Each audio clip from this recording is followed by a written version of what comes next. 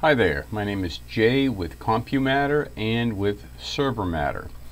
And you may have seen a video a while back that I created on the vulnerability of using port 3389 for your remote desktop access. Because as it turns out, the whole world is using 3389. Naturally, that's what Windows packages it at. And that's no secret to the hacking community. So rather than knock on a variety of other ports, they zero right in on 3389 and they try to hack into your computer using that port as a throwaway. Because remember, if that port is open, and it's only open if you choose to use remote desktop protocol. If you don't turn that feature on, your port's not open, the vulnerability doesn't exist, and that's the way it comes out of the box. But if you purposely open that port and then go a step further than that, you go from your computer to your router and then you open that port, now that's where the functionality begins. The outside world gets through the router, gets through your computer, as you'll need to remotely access your computer, and then your credentials are tested, and if they pass, you're let into your Windows desktop. Now, if you're a hacker, you already get a pass on the router. The firewall of the router is not going to block you. The firewall on the computer is not going to block you. And so all that's left to do is to figure out what the username and password is.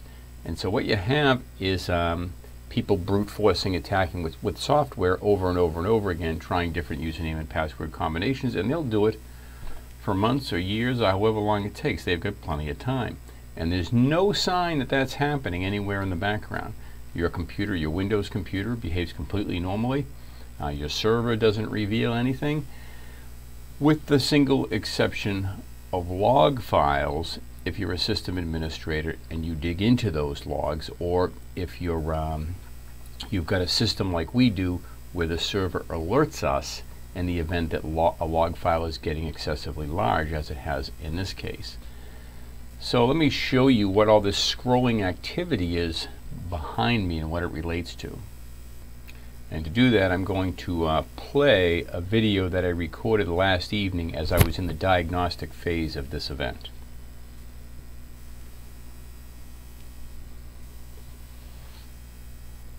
Log file. This is the Samba log file. You will see repeated attempts and failures, and I'm going to bring out some extract of this because this is representative of what I'm seeing over and over again.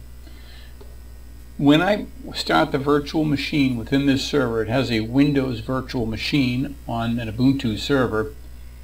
Repeated attempts, you can see the password send user in this case is null, and then it shows a computer that does not exist on our network. And if we move on down, we say that's the same. Oh yeah, this is actually the same computer, but there are multiple names being substituted. They're not always the same one. There's about 4 or 5 of them that are being used. None of them, and here's another one here, none of those are actually systems on the network. You can tell the computer came from VM1, and it looks like something viral. I can't imagine that this is not an attack of some kind coming from the VM. Again, I shut the VM off and it disappears. These are actually the only computers on the network. None of them resemble that. I'm going to shut down the VM right now. You'll notice as it goes down, okay, that just shut off. The logs stopped. So it's definitely coming out of that machine, but I don't know what.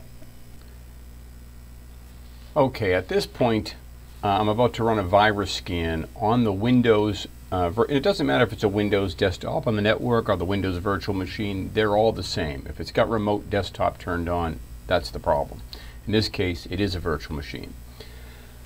So I'm about to run a virus software. In fact, I ran 2 different virus programs and neither one of them raised a red flag. Couldn't find a problem. One line that stands out, of course, is the authorization check, checking password for unmapped user. but if we take a snapshot of some of this stuff, we're taking a little we closer see look a at the similar logs pattern. Here it's looking, says checking password for unmapped user, and it uses administrator 1, which I have no idea, that's obviously not right. You can see couldn't find user admin 1, couldn't find user scans. Definitely something's knocking on the door of the Samba Active Directory environment for both of these servers. I'm not sure if it's coming from the outside world or internally. Anyway, that's all I've got, so let me know your thoughts, would you? Okay, now I'd like to bring in the Windows computer that has the problem. This is the virtual machine. Let me full screen that for a minute. Now I've tried, as I've mentioned, 2 different antivirus programs that did not recognize that there was a problem here. One of them was ESET and the other one was Komodo. Now there's an infinite list of this sort of thing, and many of the trusted ones may have picked it up, but the point is you can't just run one scan. You've got to layer that. We've learned that being a computer store, we've learned you've got to run 2, 3, 4, however many different virus programs until you're really sure that nothing is there to be seen. Now in this case, Malwarebytes picked it up. So Malwarebytes is open, and here's an example of what we're looking at. It is brute force detected on, looks like 4 or 5 different unique IP addresses, and I'm sure that list will grow over time. I'm just curious where these IP addresses are coming from. Find that kind of interesting. This first one is coming out of Brazil. That's the 177. This one here, the second one down the list, is coming out of Bulgaria. So it looks like those are the only 2 countries showing up right now, and I suspect more will follow in time, but it is an evidence that it's not limited to one person in one location. Okay, so I want to show you a graphic demonstration of what happens to the log files when I turn off the brute force protection and turn it back on again. So over here in Malwarebytes, under their settings gear and security, we'll scroll down right now to brute force protection and turn it off. Oh. Beep. Okay, I've just turned off the brute force protection, and you can see it's off over here, and you'll notice that the log file is now continuing on as it was before. Alright, now I'm going to go ahead and turn that back on.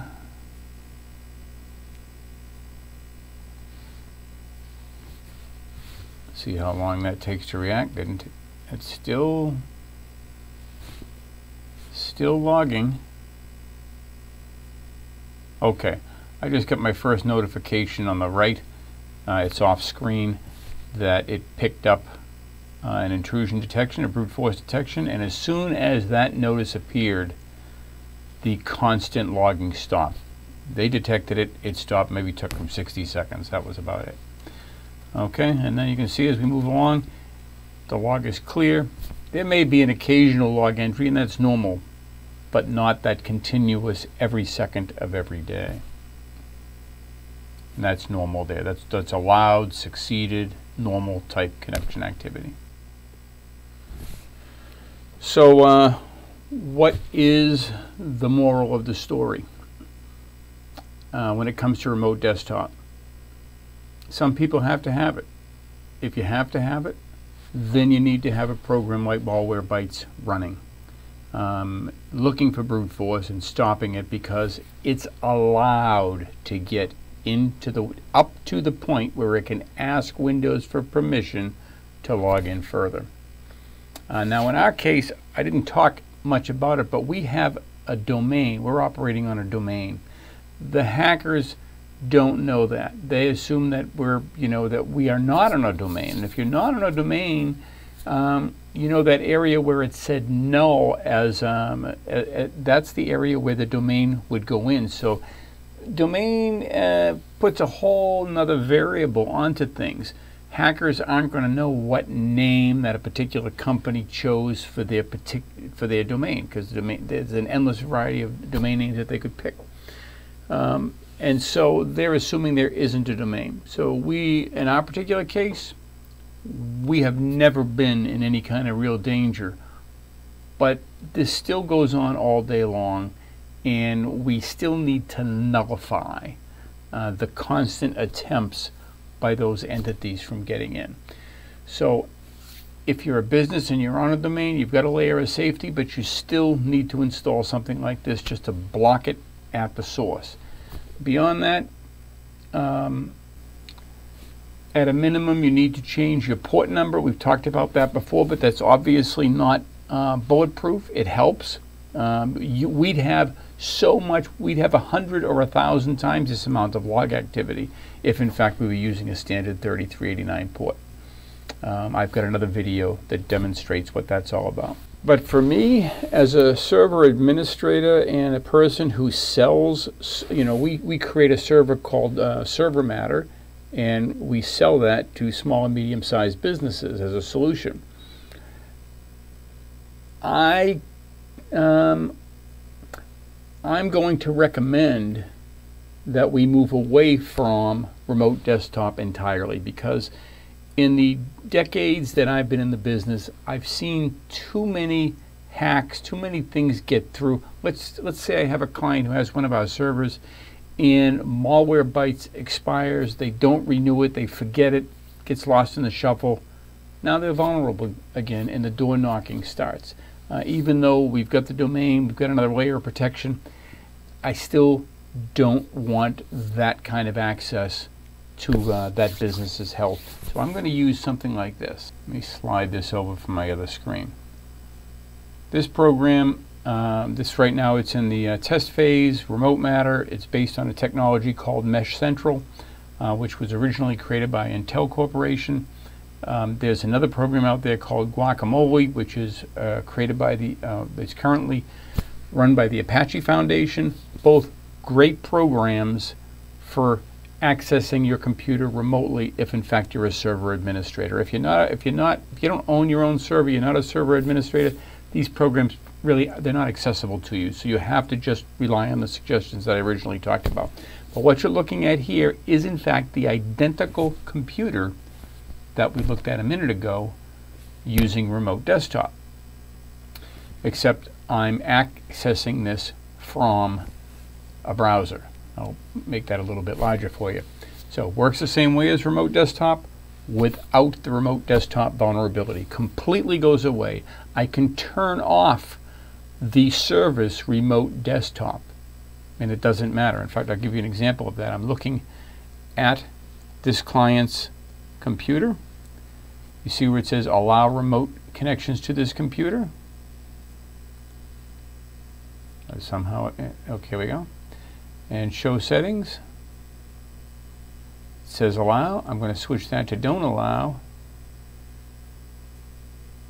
And I think that'll all, yeah, don't allow. Okay, so that's good. We're going to minimize that for a moment. Now what you're going to notice is Malwarebytes is not going to have any more logs.